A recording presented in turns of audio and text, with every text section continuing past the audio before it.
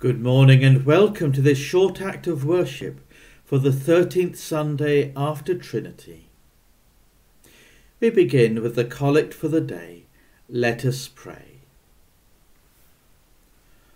Almighty God, who called your church to bear witness that you were in Christ reconciling the world to yourself, help us to proclaim the good news of your love, that all who hear it may be drawn to you, through him who was lifted up on the cross and reigns with you in the unity of the Holy Spirit, one God, now and forever. Amen. The Old Testament reading is taken from the prophecy of Ezekiel, chapter 33, verses 7 to 11. Ezekiel 33, verses 7 to 11. So you, mortal, I have made a sentinel for the house of Israel. Whenever you hear a word from my mouth, you shall give them warning from me. If I say to the wicked, O wicked ones, you shall surely die, and you do not speak to warn the wicked to turn from their ways, the wicked shall die in their iniquity, but their blood I will require at your hand. But if you warn the wicked to turn from their ways, and they do not turn from their ways, the wicked shall die in their iniquity, but you will have saved your life. Now you, mortal, say to the house of Israel, thus you have said, our transgressions and our sins weigh upon us, and we waste away because of them. How then can we live? Say to them, as I live, says the Lord God, I have no pleasure in the death of the wicked, but that the wicked turn from their ways and live. Turn back from your evil ways, for why will you die, O house of Israel? This is the word of the Lord.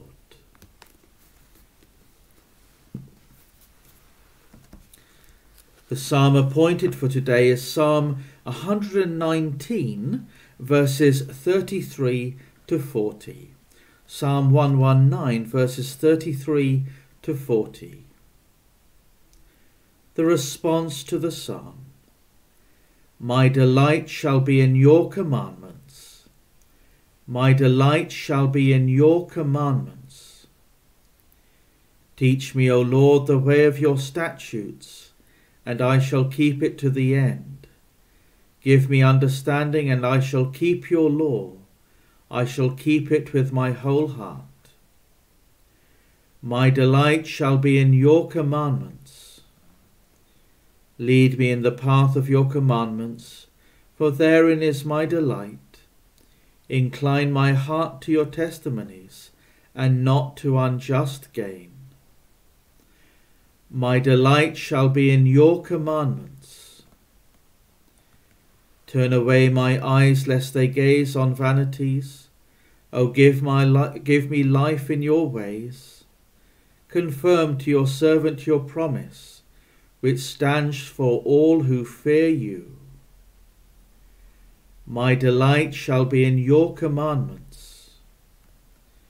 Turn away the reproach which I dread, because your judgments are good.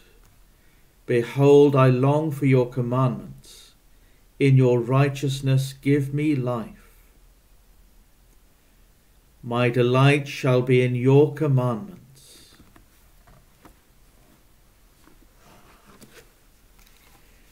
The New Testament reading is taken from Paul's letter to the Romans, chapter 13, verses 8 to the end. Romans chapter 13, verses 8 to the end. Owe no one anything except to love one another. For the one who loves another has fulfilled the law. The commandments, you shall not commit adultery, you shall not murder, you shall not steal, you shall not covet, and any other commandment, are summed up in this word: love your neighbour as yourself. Love does no wrong to a neighbour. Therefore, love is the fulfilling of the law. Besides this, you know what time it is, how it is now the moment for you to wake from sleep. For salvation is nearer to us now than when we first became believers. The night is far gone, the day is near. Let us then lay aside the works of darkness and put on the armour of light. Let us live honourably as in the day, not in revelling and drunkenness, not in debauchery and licentiousness, not in quarrelling and jealousy. Instead, put on the Lord Jesus Christ, and make no provision for the flesh to gratify its desires. This is the word of the Lord.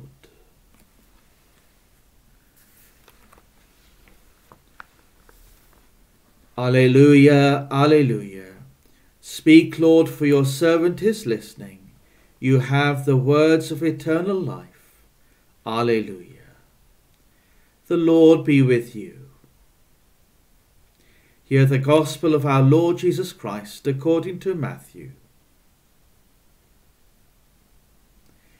If another member of the church sins against you, go and point out the fault when the two of you are alone. If the member listens to you, you have regained that one. But if you are not listened to, take one or two others along with you, so that every word may be confirmed by the evidence of 2 or 3 witnesses. If the member refuses to listen to them, tell it to the church. And if the offender refuses to listen even to the church, let such a one be to you as a Gentile and a tax collector.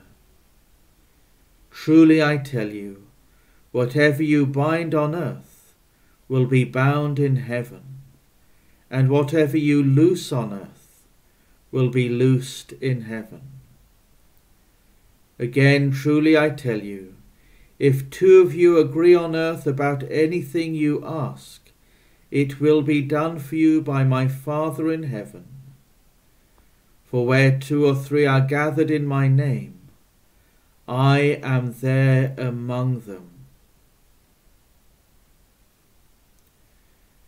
This is the gospel of the Lord.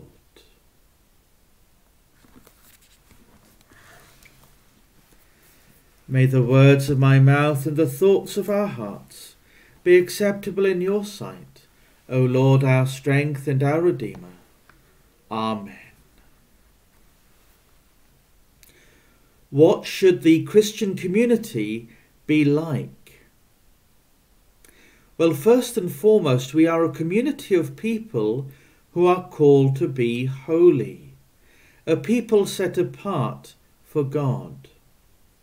And so how we deal with sin in the church is a really important element when it comes to ensuring that we are indeed seeking to be a people who are different.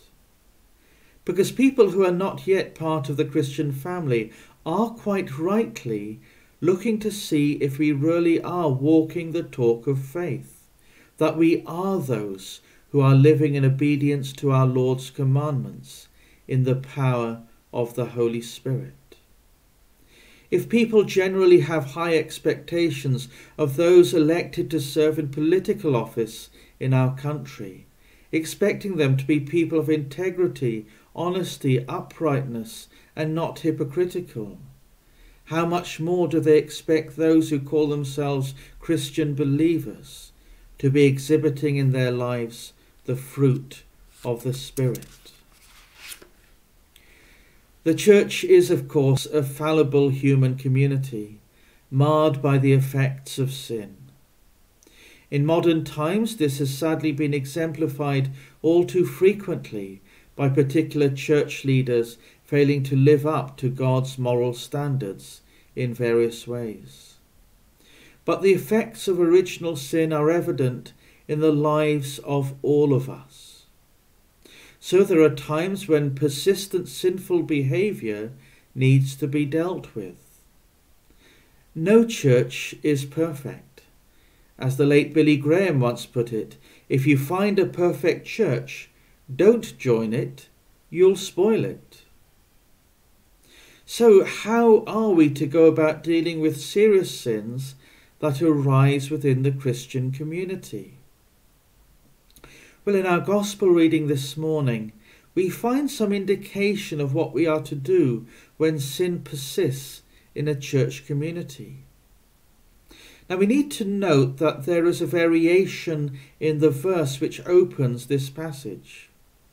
In the version we read from, the NRSV, the New Revised Standard Version, the text says this: "If another member of the church sins against you," whereas a footnote to the passage mentions that other ancient manuscripts just say, "if another member of the church sins."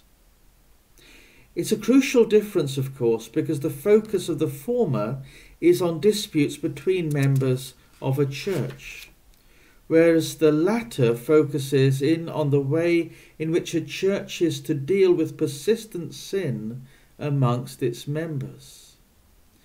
And according to scholars, it seems that the alternative rendering of the text is probably the original: "if another member of the church sins." So the instruction here is that if someone is persisting in sin, the person who has wandered away into sin needs to be confronted directly, but initially in private. They are to be approached in love. They are a fellow believer after all. Right attitude is important. And the aim is to get the person who has fallen into sinful behaviour to listen and understand that what they are doing is wrong, in order that they might be brought to repentance. Sin is not to be tolerated and simply allowed to fester. If the offender fails to listen, even after the matter has been brought before the whole church community, then they are to be given the cold shoulder, as it were, or as we might say, sent to Coventry. There can be no real fellowship with someone who persists in doing wrong. But even here, the hope is still that the person will come to their senses and turn from their sin. Now, although this is a last resort, it might seem a little harsh, particularly when the one expelled is to be regarded as a Gentile and a tax collector. But when we think about it, what was Jesus' attitude towards tax collectors and sinners? He actually demonstrated love and compassion towards them, calling them to repentance, to turn back to God. And so the same is true for those ostracized from the Christian fellowship. The hope of forgiveness and reconciliation is still held out to them. In all of this, the main concern is not with the punishment of an offence, but rather with the attempt to rescue a brother or sister whose sin has put them in danger of wandering away from Christ.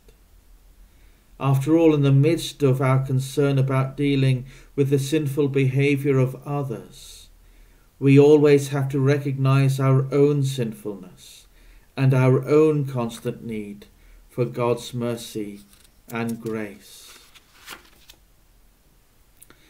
Now, this teaching might seem to us to be quite difficult to put into practice.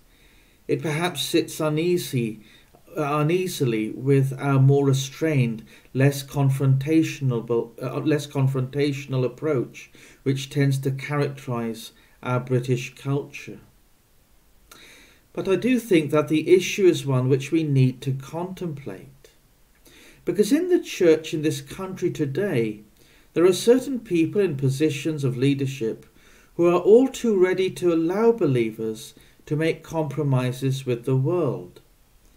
They call what is sin not sin, and they try to find all sorts of ways of trying to justify their approach. We have to be aware of such thinking and hold fast to the faith delivered once for all to the saints. And there are a couple of other things to note in all of this. Firstly, any attempts to deal with such issues within the Christian community are to be bathed in prayer. As the Lord reminds us, He is with us in the midst of these difficult situations. What's more, this teaching must never be detached from the Apostle Paul's command to love one another, for the one who loves another has fulfilled the law. And secondly, it's important that the church maintains a clear distinction between right and wrong in these situations. There is a right way in which disciples ought to behave, and a wrong way which we are to reject. In this regard, I do think we need to carefully distinguish between judgment and discernment.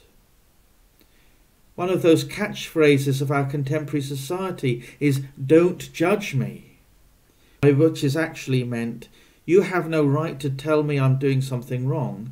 There's nothing wrong with me. There's even a trend amongst some younger people of getting a tattoo etched on their arm saying, "Only God can judge me."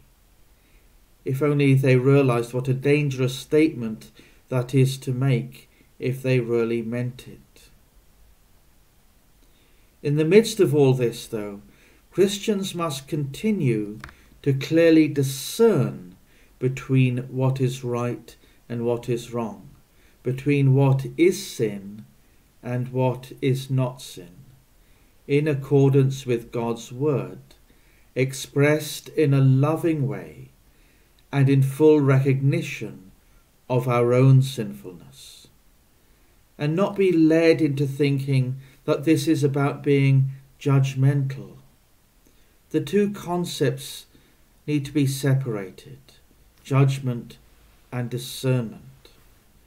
God takes sin very seriously, and so must we. The Old Testament reading from the prophecy of Ezekiel perhaps serves to underline some of these issues. Ezekiel was prophesying at a time when the people of Judah, God's chosen people, had been substantially taken into exile in Babylon in the 6th century BC. The holy city of Jerusalem with its temple, their central place of worship, having been destroyed by the Babylonian invaders. And all of this on account of the people's sinful rebellion against God. Yet, even in the midst of exile, the Lord commands his prophet to call upon the people to repent, to turn back to him. And we can note here that, first of all, so seriously does God take sin, that even Ezekiel himself will be held to account should he fail to declare the message of repentance to the people. Secondly, there's a recognition that the people are coming to acknowledge their sinfulness, and as a consequence are falling into despair. Our transgressions and our sins weigh upon us. How then can we live? And thirdly, we find an assurance of God's mercy and forgiveness to all who truly repent, as God declares to them, "I have no pleasure in the death of the wicked, but that the wicked turn from their ways and live." As people of the new covenant, we know that the ultimate guarantee of that forgiveness comes through Christ's death on the cross for our salvation. Today, the concept of sin is something which people in Western societies often try to evade. I'm a good person, not like so-and-so. And so some of that tendency to water down the reality and seriousness of sin in our lives has even filtered through to the liturgies we use for worship in the Church of England. Just compare, for instance, the confession we use on a Sunday morning at St. Botolph's, part of the common worship liturgy. Compare that with the profound sentiments expressed in the equivalent in the service of evening prayer in the 1662 Book of Common Prayer. It begins with an acknowledgement of sin. Almighty and most merciful Father, we have erred and strayed from thy ways like lost sheep.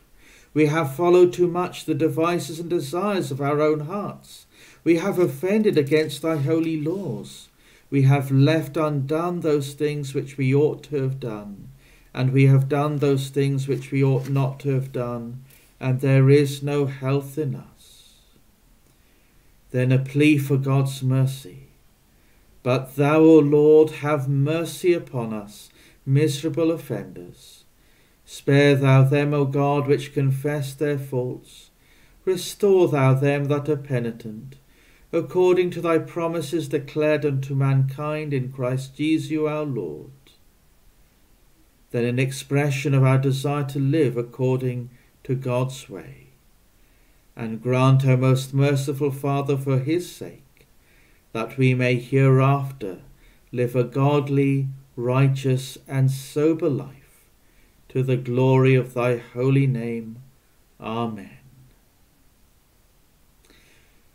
When it comes to sin, this is pretty uncompromising. But as the Apostle Paul exhorts us once again in our reading from Romans, we are to lay aside the works of darkness and put on the armour of light. To put on the Lord Jesus Christ and make no provision for the flesh, that's to say our sinful inclinations, to gratify its desires. Now, there are various methods we can adopt to share the good news of Jesus with others today, which engage with people in our society in an effective and relevant manner. Hellfire preaching is really no longer appropriate nor desirable. And in turn, there are different aspects of the gospel message which different individuals will find particularly attractive to them.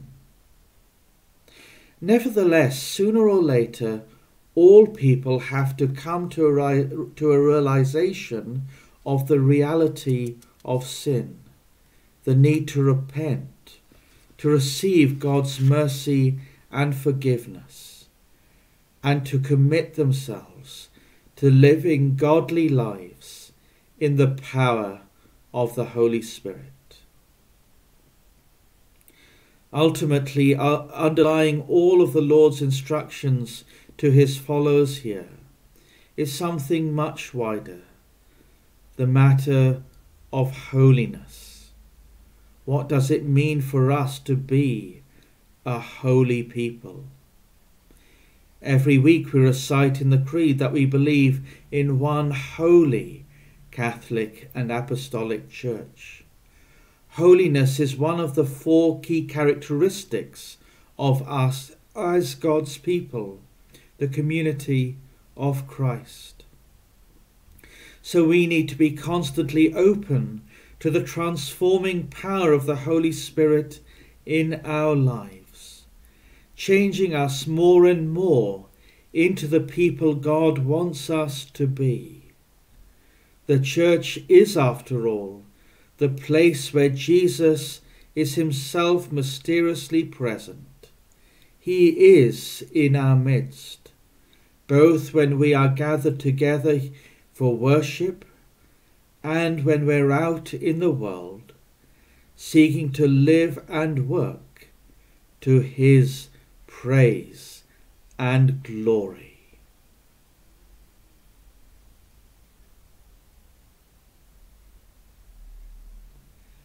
Let us pray. God our Father, we thank you that you have called us to be a holy people, set apart to serve you in the world. As we seek to faithfully uphold the moral standards set out in your word, may we be ever mindful of our own sinfulness and our constant need for your mercy and grace. In Jesus' name, Amen.